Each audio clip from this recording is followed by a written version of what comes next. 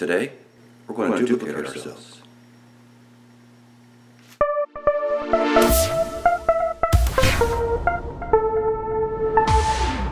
Hey everybody, welcome down to the shop. Buddy Cosplay here. Today we're going to make a professional positive of our face. We're going to do this by making a mold out of alginate and then pouring plaster into it. This is the final result. As you can see, there's a lot of detail. It's got my eyes, even my old wrinkles here. It's got a lot of details that you can't get from just making a plaster bandage face mask. I keep saying face mask. It is a plaster positive, not a face mask. If you were to make one of the plaster bandages, you'd get something that has all the correct sizes and dimensions of your face, such as this, but it really lacks in the detail department in comparison to the ones we're going to make today. So what we're going to make it out of is alginate.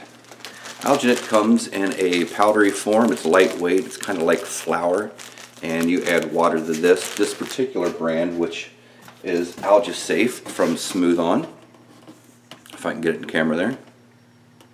This is mixed 1:1 by volume, and it's pretty easy to work with, but there's a little bit of a learning curve to it, as you'll see in the video.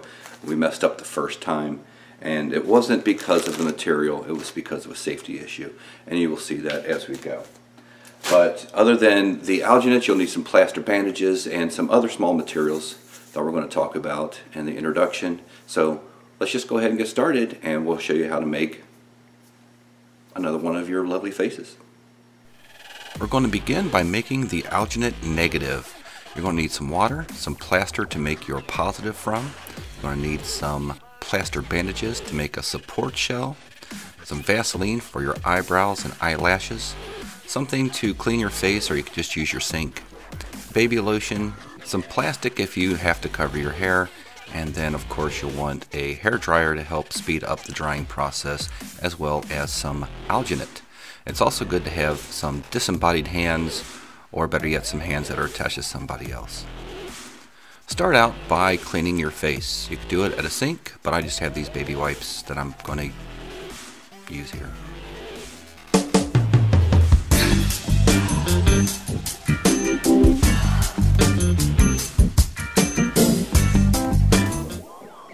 Not sure what that was about, but oh well, let's move on. Clean your face really well.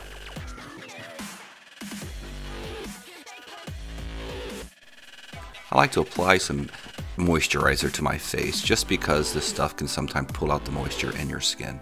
This of course is an optional step, but do it if you wish. If you have hair to cover, use a plastic wrap, a swimmer's cap, or a latex bald cap to cover your hair, because this alginate will stick to your hair.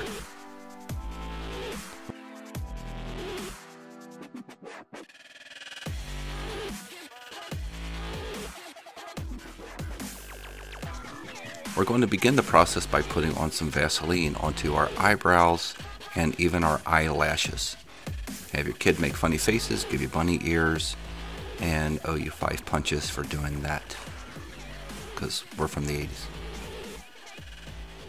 Cover your clothing with something. I just cut a hole in a plastic garbage bag and put it over myself, which was not adequate. I ended up ruining my shirt. So I also recommend wearing a shirt that you are not afraid to lose. Begin by focusing on the nose, because that is going to be the most precarious place to do it.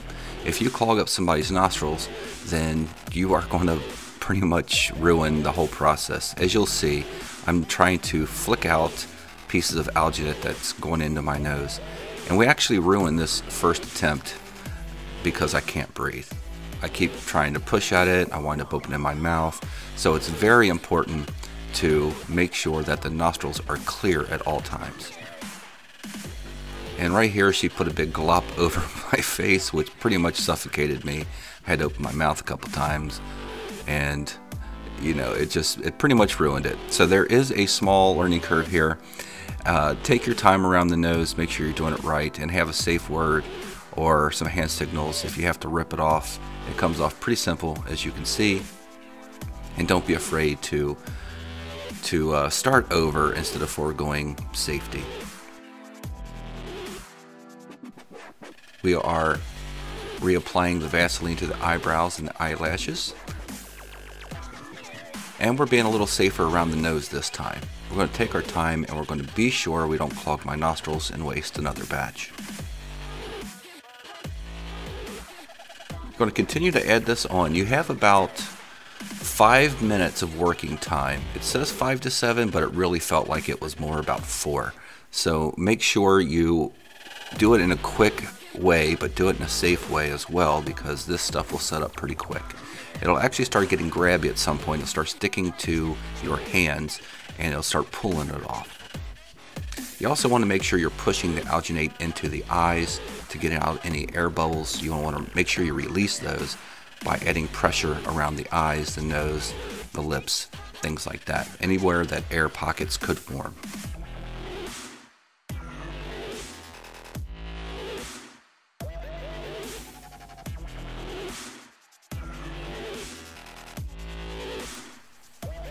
Once that's done and it is cured, which is the 5 to 7 minute mark, you can start applying plaster bandages. The whole time I've got a hairdryer blowing in my face. I don't know if that's a good thing or a bad thing, but I had no problem doing it, so it kind of sped up the process. So if you feel like that's something you can do or you want to do, feel free to do so. It did not affect anything going forward.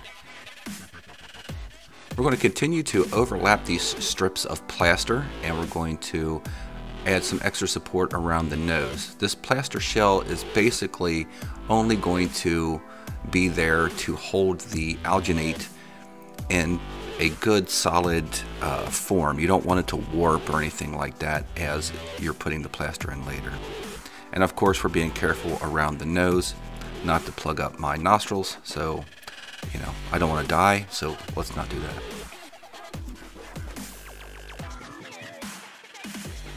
I sped dry my plaster shell with a hairdryer. It's good to have one handy. It dries in about 5 minutes with a hairdryer. And once that plaster bandage case is dry, everything should be good. And you just lean your head forward and you wiggle your face, making small micro expressions until everything starts to break loose. Once you are free of that, you have about an hour that you can really use this alginate before it starts to break down. And as you can see, I've ruined my shirt. So without wasting any time, since we're on a time frame here, I mixed up a little more alginate and I'm putting it into the nostril holes that were open to kind of clog it up. You can also use some clay or something like that. Once you're done with that, flip it over and use some plaster bandages to cover the nostrils on the outside so nothing leaks out.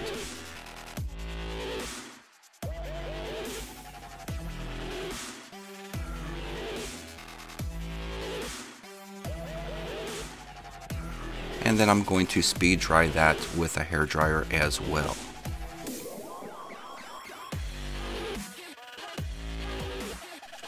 Now we're moving on to making the plaster positive. You want to take a container of some sort that you can put your mask in. You can use a bucket or you can just cut something out like this. Put your face mask in there. It's going to have to sit for several hours, so make sure it won't fall over. And begin mixing up your plaster. I picked this plaster up at Hobby Lobby using a 40% off coupon, paid about $4. I did this in 2 layers so I didn't waste too much plaster. The first layer I put in, as you can see, it's a consistency of like a creamy soup. I poured it in and I used my fingers to move around all the plaster to make sure there's any air bubbles or air pockets that they would be released and come to the surface. I also jiggled it around and shook it to try to also help release any air bubbles so they will not be in my finished piece. I mixed up a second batch. As you can see, I'm pouring it close. If you pour from too far of a distance, it will probably put air bubbles back into it. So you want to just do it close when you're pouring that in. Set it to the side to dry, and when it's dry, you'll have this. Now you would think it'd just pop out, but it won't. So you'll probably have to cut the shell off. And again, this alginate's only a one-time use type of material, so you're only going to get one casting. So it doesn't matter if you destroy it. Remove all the plaster bandages, and then the alginate should just come off real nice and easy. It doesn't matter if it rips, because like I said, you really won't get more than one cast out of alginate anyway. If you're looking to make multiple casts, you can look into some different types of silicone that will hold up over time and allow you to do multiple casts.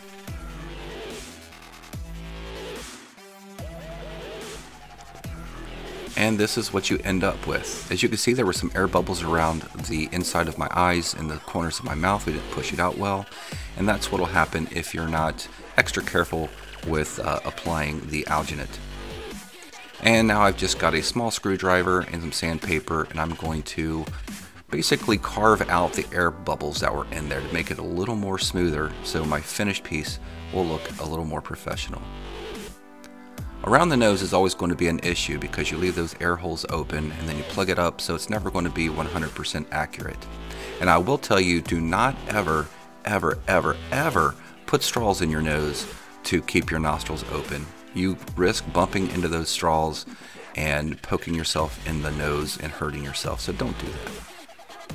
While cleaning things up, don't use too much sandpaper on the actual face part because you don't want to sand away all the detail. Only use it where you have to, but you can be liberal with the sandpaper and such on the back side to make it sit flatter. And here is our finished piece. We're just going to take some Mod Podge now, and we're going to put 3 to 5 layers on it, allowing each layer to dry. Of course, I will recommend that you allow this to sit out as per the directions of your plaster for maybe 24 hours to fully dry before you start applying the Mod Podge. And here you can see a comparison between the two. The one on the left is alginate, the one on the right was made with just plaster bandages, and you can see the difference in the level of detail. The alginate one obviously produced a whole lot better of a finished product, and if you're looking for accuracy, this is what you want to use compared to the one that just has the plaster bandages. Of course, the plaster bandages is much cheaper, so use whatever is best for you. So there you go. Our alginate is pretty much useless at this point. These things really only are good for about an hour. You really have to make your cast pretty quick, in case I didn't specify that enough in the video. But it's really neat if you look at these. You can really see the amount of detail that is captured. All these little wrinkles and skin texture that really pays off if you're trying to make something with a lot of detail. Look at all those pores. Gross. So that's it. That's how you make your alginate face cast. Now again, these are the high quality versions with the detail at least. And you can use all kinds of different plasters. There's really hard ones. They range in price. I've made them with plaster of Paris and some other kinds of quick set plasters that you can pick up at your local craft stores. And if you're looking to make some high detail prosthetics or something like that, this is the perfect way to go. So that's it for today. Hope you enjoy the video and click that subscribe button. See you guys next time.